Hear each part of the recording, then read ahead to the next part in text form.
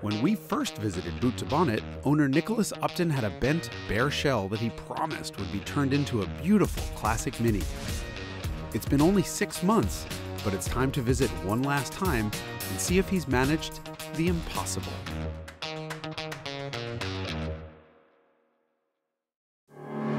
This is Work in Progress, where we chronicle enthusiasts building and driving their classic BMWs, Minis, and Rolls-Royces.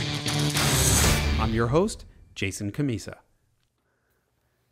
Time's up. Rags down. Do not touch the car. Very nice. It's red. It is very red. It's a car. It is a car. It's finished. Not quite. Well, hold on. It doesn't have windshield wipers. And a few other little shiny bits. Okay. But did the owner see it? Has it? It is done enough that the owner's seen it. We had an event. 100 people showed up. My daughter and I got to pull the cover off of it. Cool. And the husband and wife that we built this car for loved it. Oh, good. Very cool. You delivered as promised.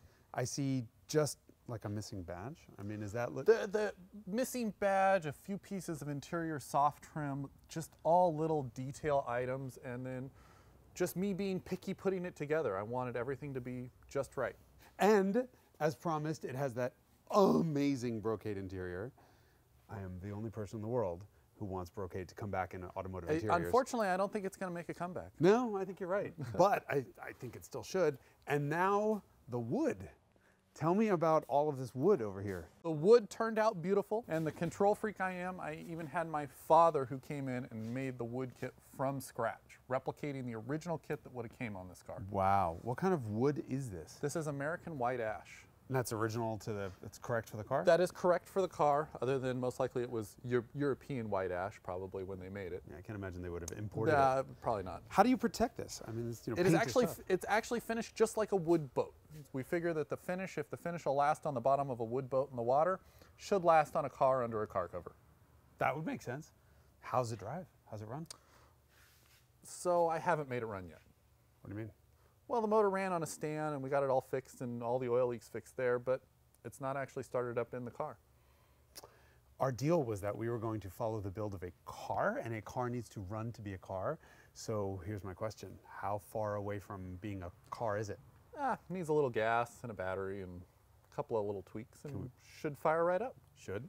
Should. Can we find out?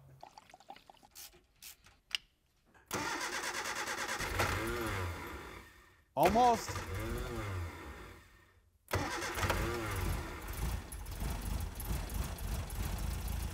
You have a running Mini. I have a running Mini. Congratulations, you have made a car. Thank you. Thank you. Feels Very good cool. to get it done. Keep going. Keep going. I've not adjusted the carburetors at all. Hey, it's running. It's My running. work here is done. That's it. My work here is done. On cue. What was once a dream and a box of 55-year-old parts is now a moving car that'll bring joy to its owner for at least 55 more years.